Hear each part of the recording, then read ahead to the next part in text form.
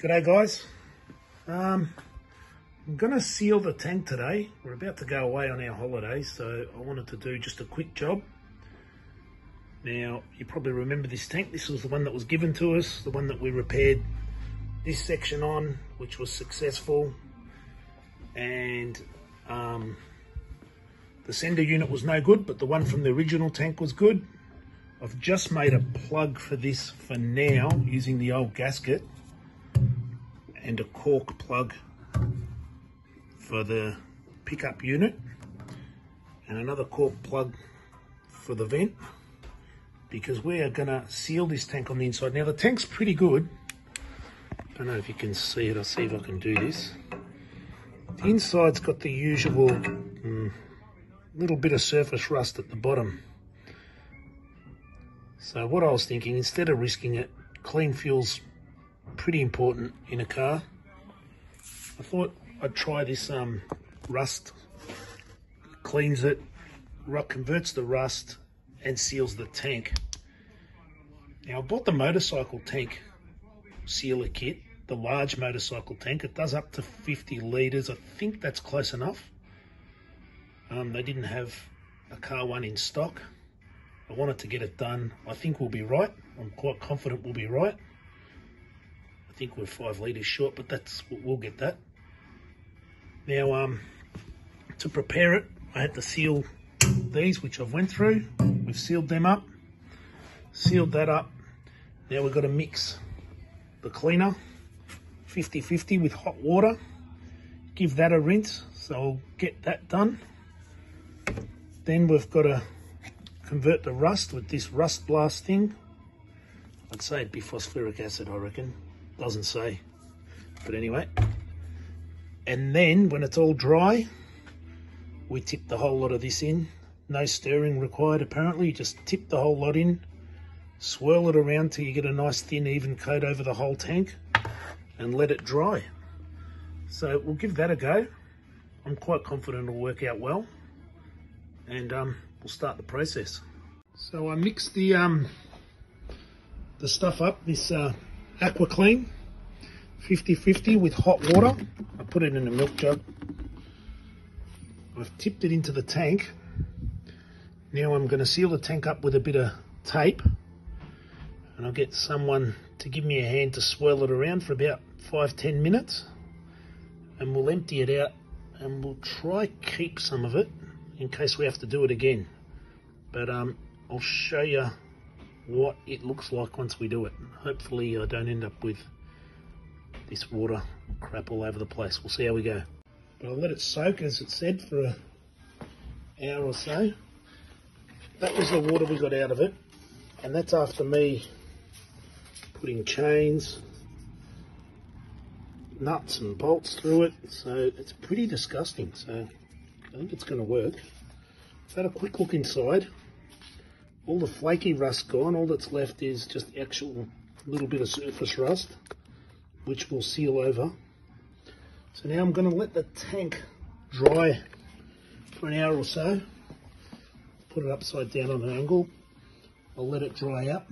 Managed to scratch it. That's good. It's all right, I can touch that up. It's not a big deal.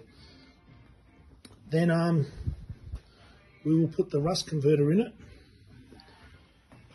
I'll make it dry. I recommend putting a heat gun down there. I'll do that. I'll put the rust blast in there. Let that sit for an hour or so, as recommended. Okay, I've just finished the rust conversion process. We'll see. As you can see, it's definitely worked. The tank is pretty spotless, actually. That rust is just the surface rust. That's what we're going to go over. It's not very thick.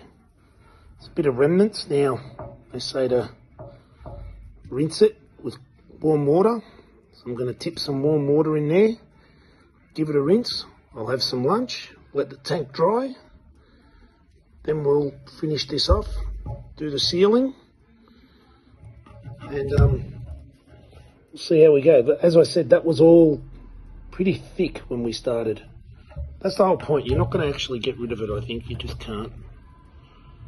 You can't get rid of that rust, unfortunately, but look, even as it is, it's a pretty clean tank. I'd be happy to put fuel in it as it is. None of that's going to fall off. You can see there's no flakiness. When I drained the actual stuff, it came out very clean. I mean, there's hardly anything in there. So that's good news. So now I will tip my warm water in there. Watch me make a mess of this. So I'll tip that in there. I say just to give it a rinse.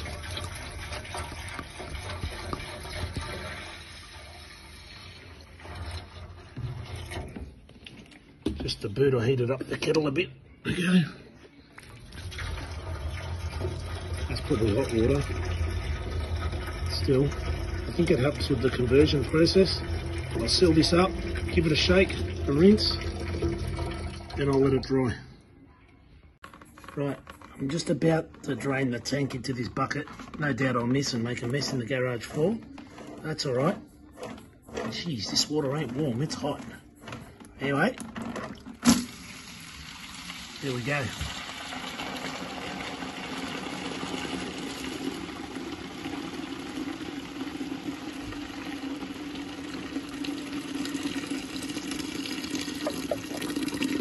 Pretty blue actually, it surprises me.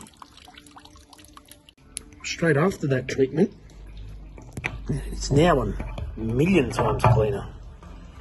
There's a bit of steam in that in there. I'll see what I can do.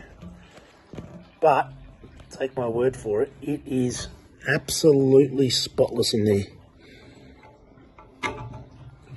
I've got a feeling these tanks are galvanised. I think they are, so I think it'd be good enough like this. Look, we'll run the sealer in just to stop the rust, I suppose. We've got it now. So I might see if I can stick the light in here. There we go. So there's that. You can see the bucket. The corners were really bad. Now they're pretty clean. I mean, it looks worse in the camera. They're just virtually like stains. But if you can see, the edges are all clear, doesn't leak. Had it filled with water a couple of times. As you can see in there, I think, yep, there you go. It looks all right. I have coated the tank with this stuff. Amazing stuff, I've got to say. It's pretty good. Now, I was a bit concerned about not having enough. Do you remember I only got the motorcycle tank kit? For Land Rovers, I think it's fine because the tank is square. It's like rectangular, it's not a complicated design or anything like that. So as you can see, look all the way around. I even got the top. Obviously I can't film the top, but without being smart, it's, you know, even if it dries like that, petrol doesn't stink. I mean, doesn't stick to it. And that doesn't come loose. It is a absolutely sealed up tank now. With no rust, no anything. We should get nice clean fuel out of a 50-year-old tank. So it's a success.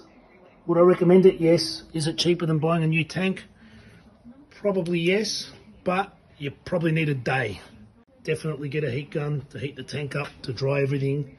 You need air, blow the water out. Be methodical, don't rush it. Definitely enough with the motorcycle thing. So I think this kit costs about $70 Australian, which is not a lot really. So it's a large tank. I reckon 45 to 50 litres it'll do. It did this comfortably, easily, no problem at all.